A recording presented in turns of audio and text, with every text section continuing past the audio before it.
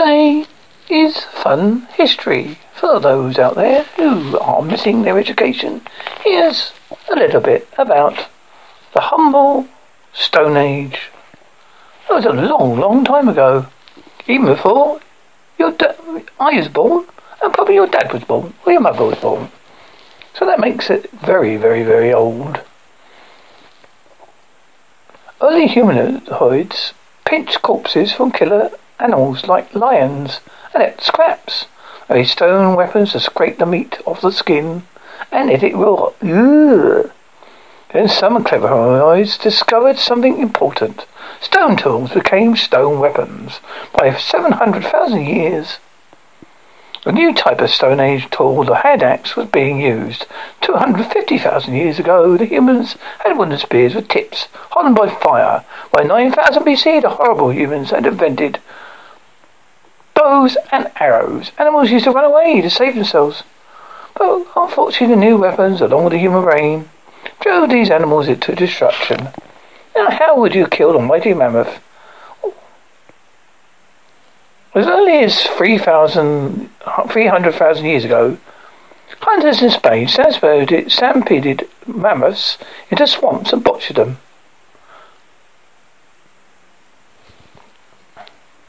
In 18,000 BC, horse hunters in France used an actual cliff as a fall trap. In America, roughly before even President Trump was not around, which is about 10,000 years ago. Even he's not that old. They stampeded bisons over cliffs. Well, hunted because the American camels and mammoths have been wiped out. American Plains Indians had a bison hunt once a year in autumn, so they mate for the winter. Plains Indians arranged lines of stones into funnels, then led on to the cliff and stampeded the bison between the stones. One mistake could scatter the whole herd, and the tribe would starve to death over the winter. Poor, poor, poor people. Oh, well, if you fancy something weird and wonderful for tea tonight, why don't you ask your mum, can I have a bit of toasted tortoise? Native American Indians in Florida, 14,000 years ago, before Disney World, hunted a steak type of giant tortoise. Archaeologists found that one of these tortoises with a sharp wooden stake driven through it. This would kill the creature and be useful holding it over fire to roast. They could be proof the world's oldest barbecue. And not much fun for the tortoise either. It was not much for a dog. The dogs were buried with the same sort of grave goods as their human owners had. Deer antlers, axes and flint blades. If they were that respected in death, after death, fair guess they were well treated in their dog life before that. And sometimes, if you was living in the Stone Age, you had some really horrible things to eat. Here's one of the nicest dinners I could find for you to try out today for tea. Why don't you go? You need a dead animal enough to feed a family, a stone knife, a flint to strike a light, and wood for a fire. Catch a bird or animal. Hang around with beasts of prey like lions. Wait till they've eaten their fill and taken what's left. But make sure they don't make a snack of you. Light the fire and build it up to a good blaze. Handy hint, once you've got a fire going, it's a good idea to try and keep it going until you need it again. Throw the dead animal on the fire and scorch it till the fur or feathers burn off and the skin is crisp. Pull the animal off the fire, split it open and take out the guts and throw them away. Tear off flesh and share it around the family. Their meat will be raw and bloody, but don't worry, it makes it all the tastier. And serve with a nice glass of fresh water.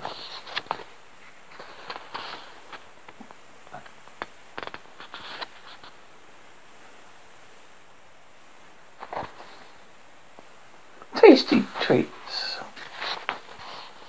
If you were lucky, you could have some cow's udders, blood, feet, brain, lungs and tongues. They even ate gristle. Some archaeologists found that Stone Age's caught animals slit open their stomachs and ate the meal that the animal had swallowed before it was killed. Yum, yum. Ooh, ooh. Scientists can tell what plants humans ate too by looking under the microscope at STONEAGE poo, or as it's known as coprolite. Coprolite. We could. That's it, parents. Test them how to spell it later.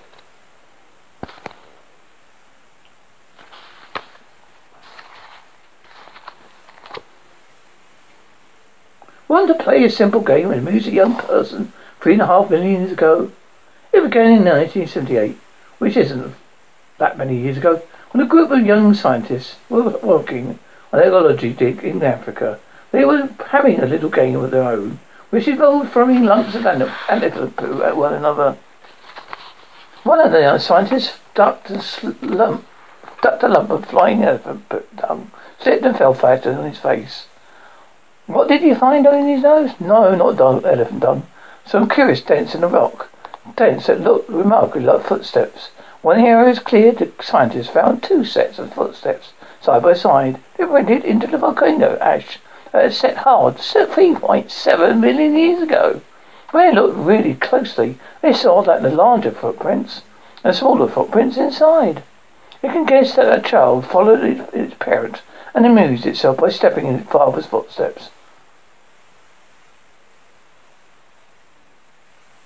If you fancy getting ready for this fortune-telling game, you need to go to Dundalk in Ireland.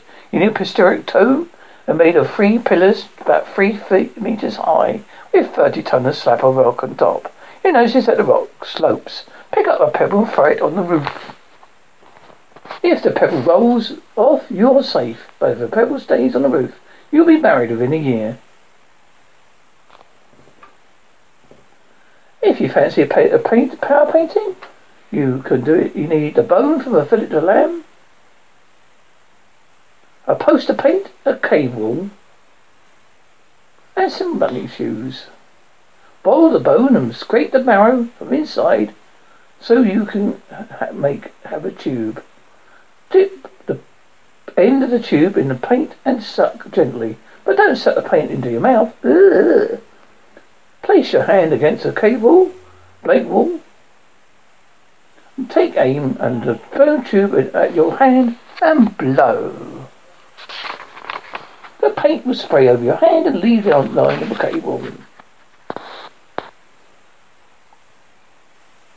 Other methods: pick up a lump of coloured iron mineral rock and use it as a crayon, but painting was most common. They used hair from animals they killed to make brushes.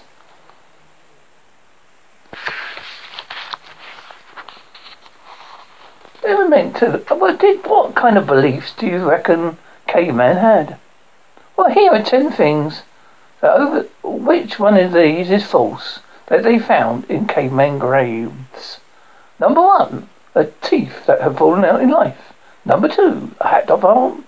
3, a dead baby. 4, ropes to tie their arms and legs. And 5, a necklace of animal teeth. 6, a live cat. 7, seashells. 8, food. 9, flowers. 10, a dead dog. Answers all are true except number 6. In Yorkshire, an old woman was buried with all her teeth she lost during her life.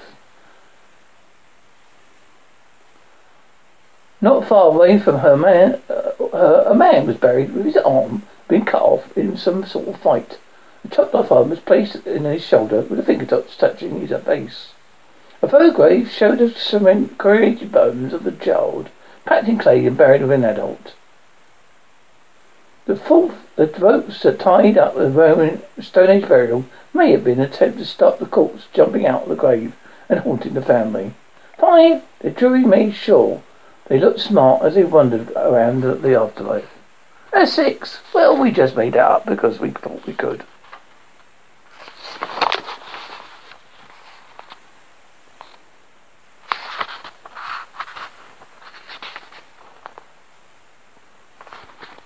Seven, in the Cheddar George, England, or even in Cheddar George, cheddar, cheese, not that kind of cheese, not the kind of cheddar you can eat.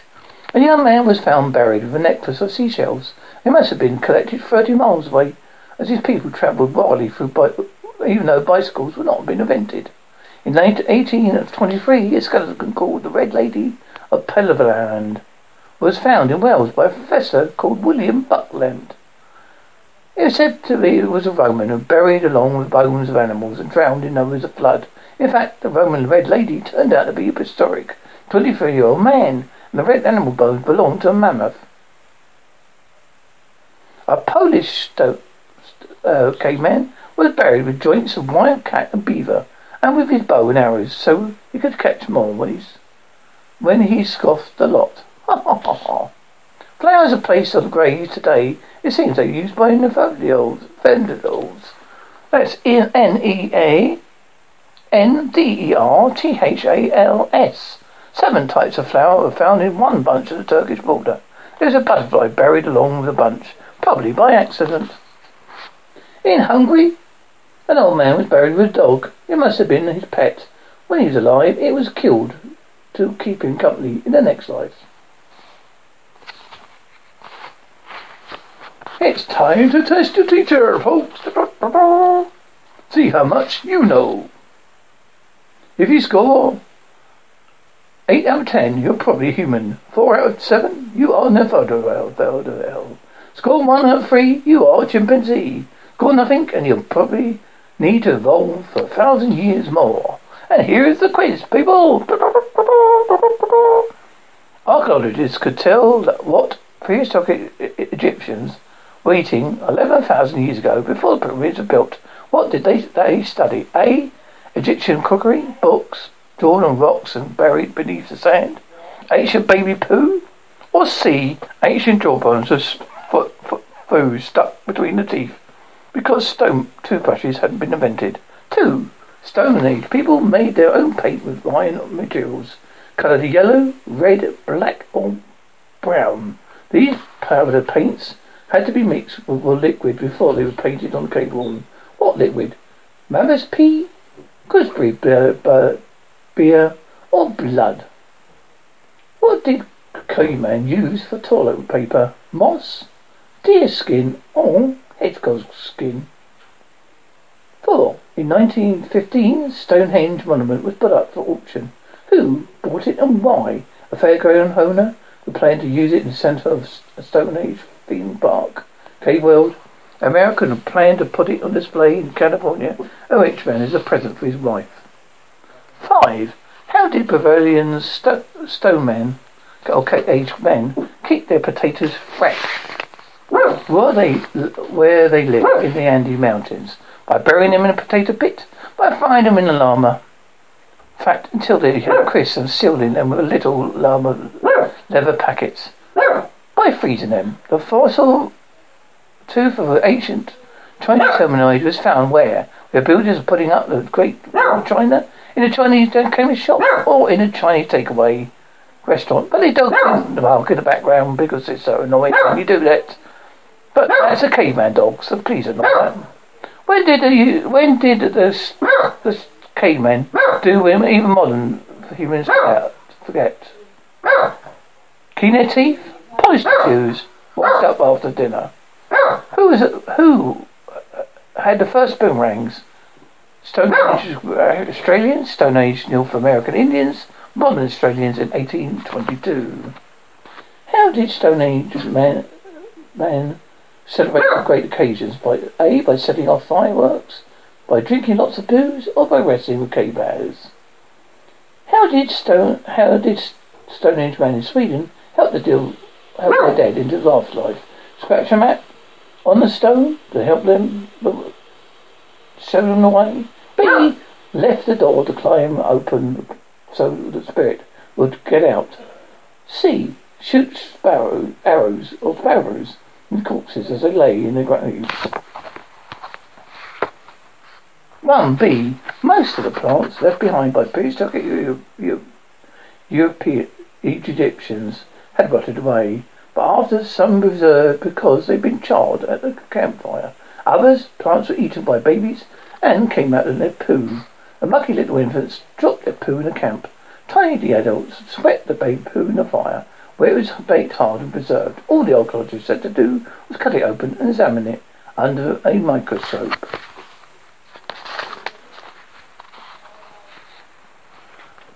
2C. Don't try this at school. Mixing powder paints with blood will help them to flow over the wall, and so left to last over 30,000 years. You find your picture of very attractive, mostly to werewolves or vampires. 3A. If you said hedgehog skin, you deserve to try it. A Stone Age body found preserved on ice had lumps of moss in his woolen grass handbag, and this moss was his toilet paper. 4C. Cyril Shep was having breakfast with his wife and mentioned that Stonehenge being put up for auction that day. "Ooh, I'd love to own it," his wife said. "Then I put it on an offer. He's doing right," husband told her. His offer was accepted and it became Mrs. Chubbs. In 1918, Cyril and his wife decided to give the monument to the British government to look after. We got Stonehenge, he got a knighthood. 5C. The Tinwanakayu people, Tiwanaku, of Bolivia, lived so high in the Andes that the temperatures dropped to -20°C at night. The tricky Tinwanakayu divided their farm fields into narrow strips and surrounded them with water ditches. The sun warmed their water during the day, and the warmth kept the fields from freezing at night, like a hot water bottle. That allowed them to grow more potatoes than could eat at once. So they invented a way of freezing them to eat in the winter months. They sprinkled the potatoes with water and left them out at night to freeze, then be preserved.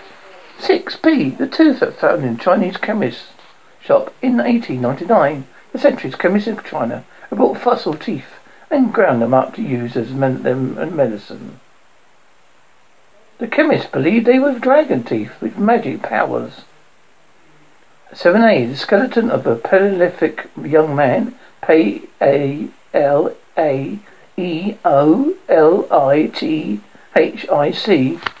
found in England, showed that he had almost certainly cleaned his teeth regularly.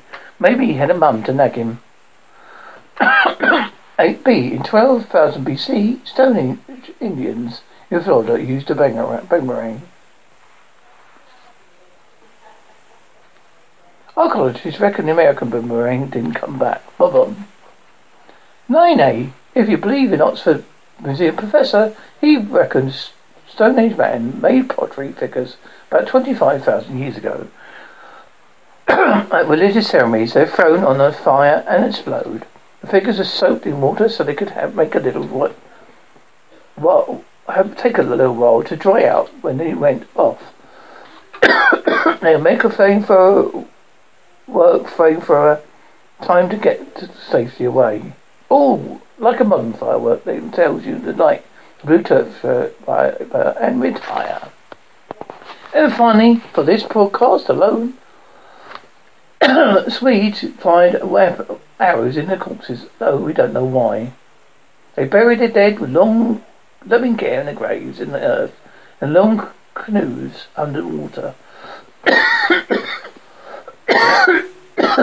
And that is the end of Stone Age Fun History Facts.